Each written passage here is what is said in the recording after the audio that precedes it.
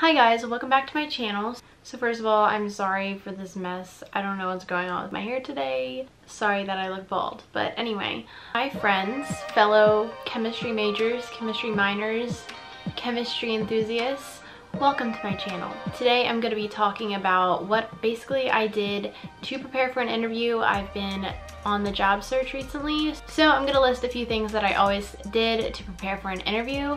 Recently I did get a job, so that's exciting, but I just wanted to share with you guys, what am I doing with my hands? What is this? I just wanted to share with you guys what I did so that maybe you can pick up some tips if you are also on the job search or will be on the job search, and also take into account that this was during a pandemic, so if I reference anything about Zoom calls, in case you missed all of 2020 pandemic.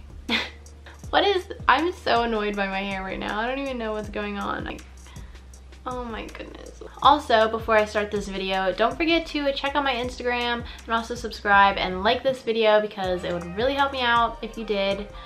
Just make sure you hit it an odd number of times, not an even number, because that would dislike it again. Also, if you guys would like another video, just kind of more of a casual video talking about my experience getting a job and like more than just how I prepared for my interviews, thumbs up this video and comment down below kind of like questions that you would have about that, so that maybe I can do it kind of like a Q&A and also like a talking video. So yeah.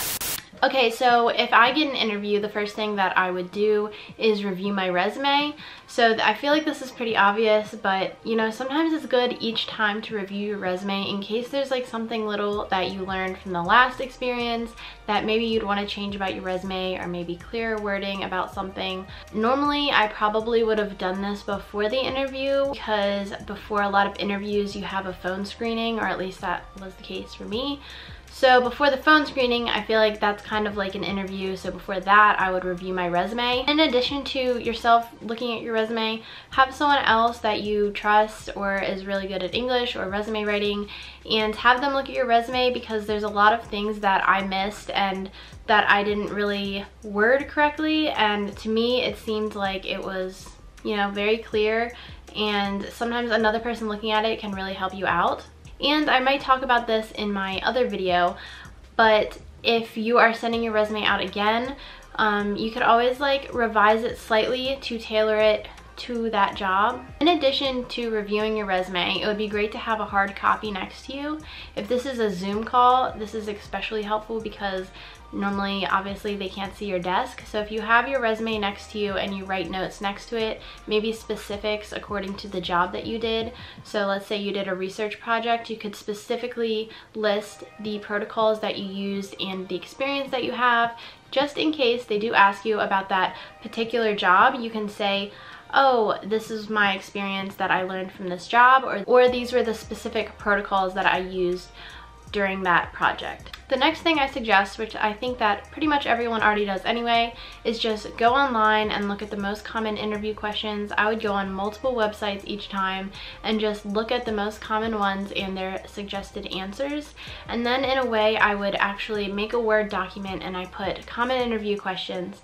And I listed all the common interview questions, and then I actually typed in my answer. And obviously you don't want to sound like a robot on your interview, so don't just memorize your answer. But I think putting things in writing actually helps your mind kind of organize your thoughts a little bit better. So it made me feel a little bit more calm knowing that I had things actually written out. I know that I have said it to myself before, and then I go to the interview and it comes a little bit more smoothly than if I just had an idea of what I wanted to say in my head and then went to the interview and didn't necessarily practice the topics that I wanted to focus on. I think this helped me a lot because at times when I'm nervous, I mention what I want to mention, but not in the way I want to say it, so it doesn't sound as good.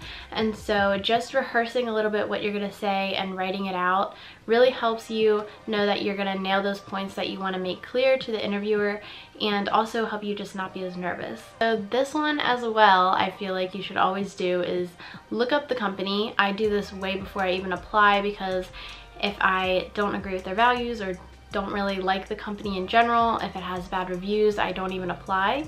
But you should definitely be looking up the company at least before your interview, and you should also be looking up reviews. So if you see that there's good reviews regarding a specific thing about the company, it might be good to look up things that the company values, and you could always bring that up during the interview. And not that you're being ingenuine or anything like that, but if you also value it and you share that in the interview, that you value something that the company is very big on, then that'll be a good sign to them, and I think that that'll be a good connection that you can make with the people who interview you. And it'll sound a little bit more genuine that you looked up the company, you know what they are focusing on, rather than just you talking about yourself and it sounds like maybe you're not interviewing them as well. And that's a big thing about an interview, is that they're not only interviewing you, but you're interviewing them, and the fact that you look up the company and you know about the company shows that you both were interested in each other and it could be a good match. Okay, so looking things up has been a very common topic in this video. So Googling things, like the people who interview you. So LinkedIn will be your friend. I feel like it's a little bit awkward because you know that when you search somebody on LinkedIn, they probably can see that you searched them on LinkedIn, but like if they're gonna be interviewing you, I feel like they kind of expect that. Maybe that's just me, I don't know, but I hardcore creeped on some of these people, these poor people. But I feel like looking up people who are going to interview you puts you a little bit more at ease before you go on that interview or Zoom call, whatever happens. It's like going on a blind date and looking at someone's Instagram before you meet them.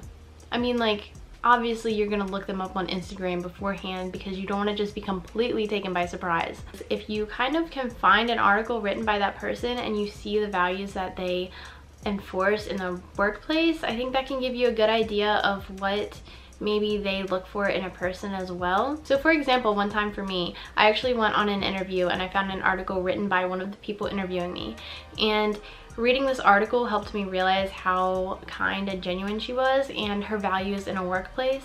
And so this actually made me feel a lot more comfortable and also feel a little bit more connected to her, because she valued a lot of things that I value within a team in a workplace. And so I don't know, this just kind of helped me go into the interview kind of knowing the kind of person that I'll be talking to, and knowing the kind of common ground that if there is a lull in the interview, I could kind of mention something and kind of spark that conversation that would otherwise be just kind of an awkward silence in case that comes up. Those are basically all my tips, other than obviously getting up, looking professional, putting some makeup on if that makes you feel more confident and look a little bit better, and going and nailing that interview.